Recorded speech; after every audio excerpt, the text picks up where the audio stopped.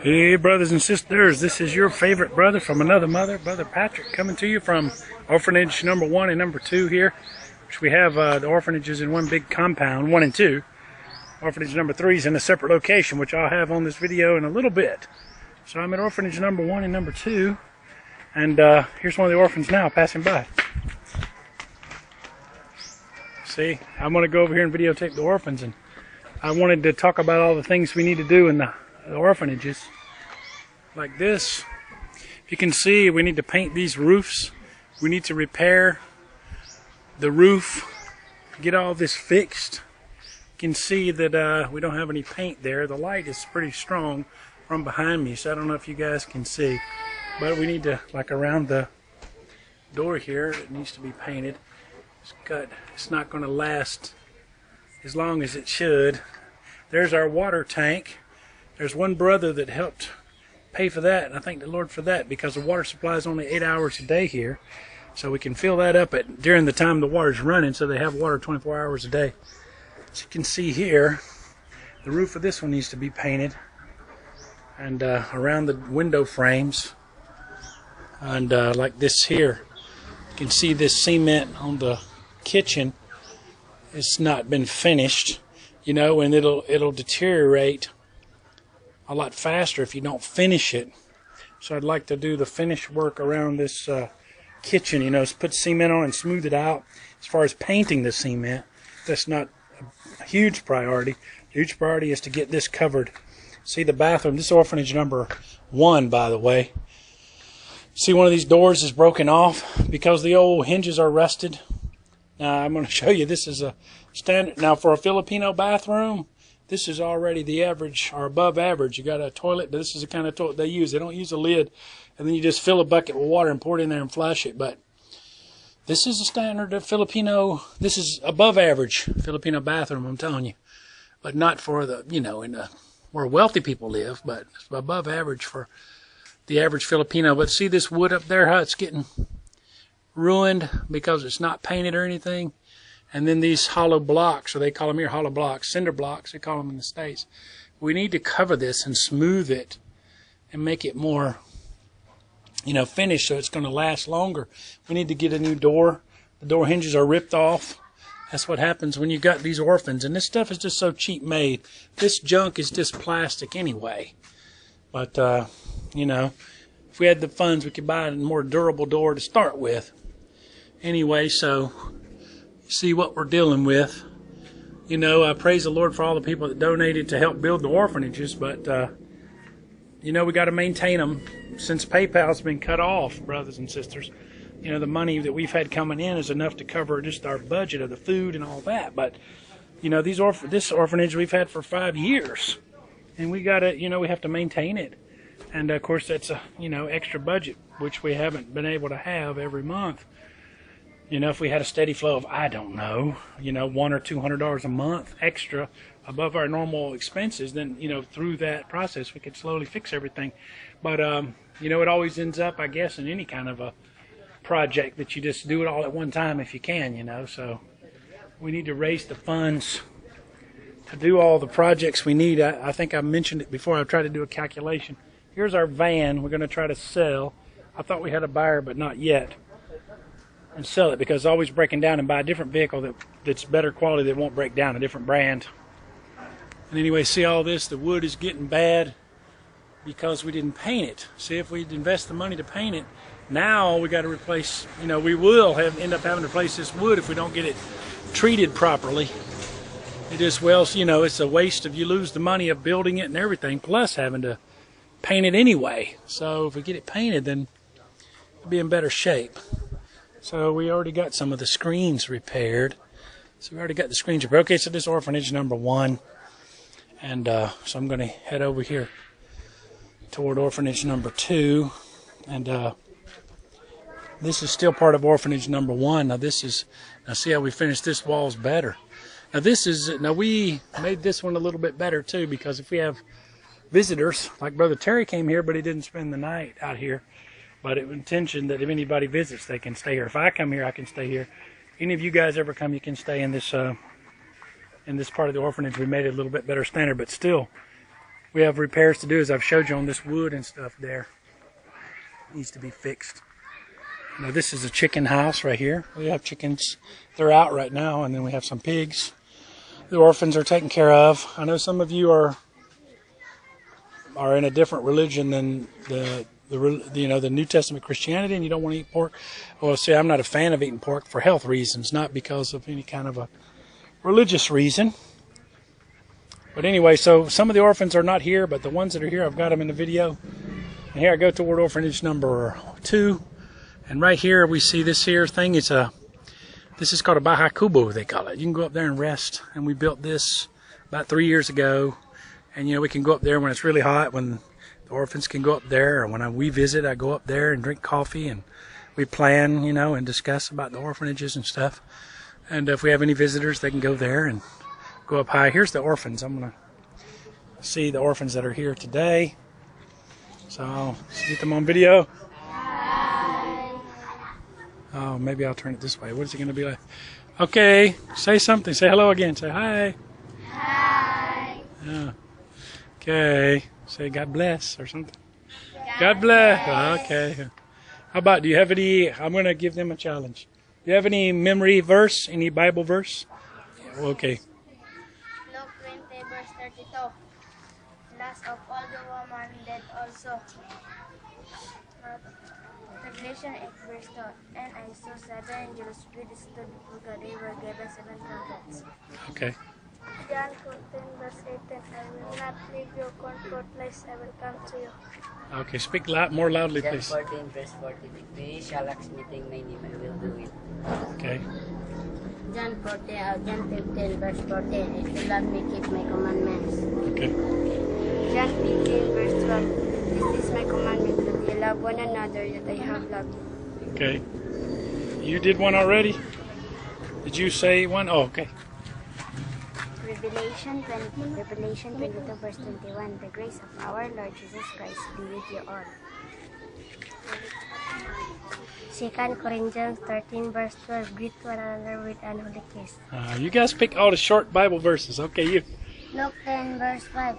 What and into whatsoever house they enter first be peace to this house. John 10 verse 30. I am the Father of one. Okay, you guys all picked the short Bible verses. That's pretty good. That's pretty wise. Okay. Okay, yeah, I'm here at orphanage number 2. And like I said, some of the orphans aren't here. It's a Saturday. Some of them, you know, they go to their grandparents, etc. Coming and going. I can never catch them all at one time here, because we have probably 18 in these 2 orphanages. And there's not even but about 8 or 10 here now. So this is orphanage inside. See these, I don't know if you guys can see, it's dark in here. These screens are broken out. See, we need to replace these screens, things like this. Now this one's made a little bit lesser. We made this one cheaper, but it's cooler with this more of a native look. See, this native look is nice, and it's cooler, so I like it, but it doesn't last as long, but it's cheaper than the other orphanage. So we tried an experiment. We made the other orphanage more of a American standard. It lasts longer, but it's hotter, you know, in the Philippines it's so hot. And this one we made more of a native look and a natural look. It's much cheaper to build, but it wears out. So I think in the end the cost is about the same. But anyway, as you can see, the construction, it's very cool in here compared to the other house. And this is the kitchen. This is the kitchen area of orphanage number 2. Now I know I videotaped this before. And then of course orphanage number 2. Now when I bought this land with my, you know, with my own money before 2008, my intention was that one day this would be an orphanage. And so that's what we've done. But you know, the house is older and it needs some work done to it. So these are the bedrooms like of the orphanage. Now by American standard this is really small, which the bedrooms in the Philippines are so small. So in the Philippines they've got mats and they put the mats on the floor at night. In the daytime they pick them up. But this is the room, one of the rooms here in orphanage number 2. And they've got some awards from the Department of Education, from their awards from school. They're on the wall. And so this is some of their, that's one of their mattresses. See these mattresses too? You know, we need, the thing about these mattresses they use on the floor, you know, they get dirty and stuff, and they get worn out, and we need to buy all new mattresses. Each one of these mattress pads is probably like 50 or 60 bucks. So, you know, we need to buy more, and then it's like 2 orphans per one. So, you know, I don't know, brothers and sisters, the total cost of what we need. What I had looked at before, like I said, counting the vehicle, I think I'd calculated, let's say, $30,000. I want to make that a goal, to raise $30,000 this year to finish all of this stuff. But for, you know, just for all the mats and all that stuff, I guess, and the painting around the house, repairs of this paint here and stuff like that, screens that are torn and all that, I think for maybe $3,000 we can do those. Maybe the paint is, that's not counting the paint, maybe. Paint, for some reason, is kind of expensive in the Philippines. Well, when you're dealing with cement, brothers and sisters, you have to do a lot of prep work with it. The walls have to be prepped. So when you smooth over this cement, like this right here, if you're going to smooth over this cement and make it right. Now, I'm not worried about painting outside, but we need to smooth this over so it won't get wore out. Like here, it's been this part, we had some extra cement, and they kind of smoothed over this part a little bit. Even they put these lines in there, but it's part of the prep work. You have to put a few different layers and smooth it all out nicely. And then if you want to paint it, you got to do all this prep work and sanding and all this. And that's what's expensive and what takes time. So the outdoor painting of the cement, I don't think that's very important. But it is nice to make it look, you know, decent. But the main thing is to get this wood, all this wood treatment, wood trimming treated. It's a tongue twister there. Sound like a Tweety bird here. Let's see. Get all that treated. It's a priority. So there's no need to just, it's just going to go bad. It's going to get eaten by worms or destroyed by the heat or whatever if we don't repair it. Like right here too. And this is the other part of orphanage number 2. Even there, see, the wood, it just gets eaten up by the weather and bugs and rain or whatever. It got wet, even though it's underneath the edge. It gets wet, and then, you know, just need to treat it. Those kind of things, brothers and sisters. Of course, this is the swing set that house dad number 2 built, and it's still durable, even though, of course, we didn't paint that either, but it's made out of stainless steel, and the swing set still looks nice. The chains are getting kind of rusted, and the seats need to probably, are wooden, they need to be replaced, probably. You know, these are the kind of things that we need to do, brothers and sisters. As a matter of fact, I wanted to add more equipment, you know, more equipment. We got the swing set, and we had a slide that's broken, but I'd like to add more equipment out here too if we have the budget. But, you know, we had to prioritize the food, of course, the food for the orphans, and then the electricity. And, you know, here in the Philippines, even the public schools, they have to have transportation, or they have to wear uniforms. So every year, you know, we have to have uniforms for the kids and maintain them. And, you know, they have to pay tuition. Even the public school, you have to pay some tuition and all this, and not much, but some. And so it all adds up, brothers and sisters. It all adds up. So since PayPal, you know, has been frozen out, they don't want to do business with anybody taking money to the Philippines because there's so much money laundering going on in the Philippines.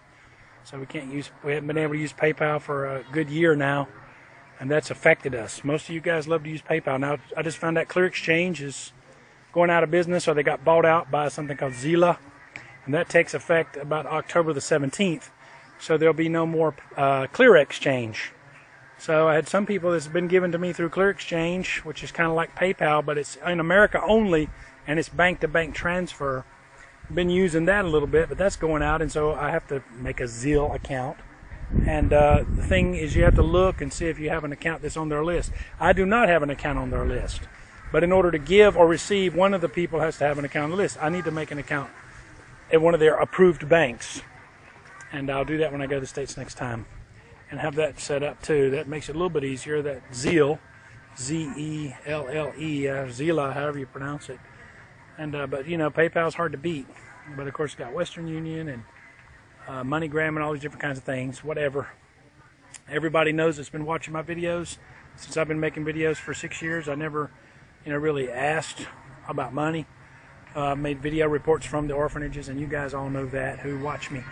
And I asked for your prayers. And the biggest thing I'd ask you guys to pray for is that, that we would have all the funds to do everything we need to do that the Lord would have us do. Maintain this commitment we have to the orphans, maintain these orphanages, and then, because we've committed to this work. The Lord had called us for the orphanages. We got the 3 orphanages, and that we'd finish it. And I just say again, those of you who are watching this, you can get what I'm saying. It still never ceases to amaze me how you can make a video about the rapture and thousands of people watch it. When I post this video, be lucky if 200 or 300 people would watch it. People have waxed cold, brothers and sisters. Their heart is about what the Bible says in the last days. People are lovers of themselves, and they want to debate doctrines with people on YouTube and not even consider, the actual work of the church. The work of the church. And some of the works of the church is, as James said, perfect religion is to keep yourself spotless from the world, and to take care of widows and orphans, right there in the book of James. So, it's part of the job of the church is to provide for the poor and help poor people with the gospel and with food too. It's, as it says in the books of James, some people, who like to justify themselves about money, they will say, oh, well, he's talking about poor in spirit only, just giving people the gospel. But James said, if someone says, I'm hungry, and you say to them, be thou filled in Jesus' name, you just pray for them to be full, you're no different than a hypocrite, because, you should give them the actual food that they need and pray for them. So that's already covered in the Word of God in the New Testament. So anyway, brothers and sisters, ask for your prayers that we can meet all the needs. I'll make a video from Orphanage number 3 tonight. I'll be spending the night there.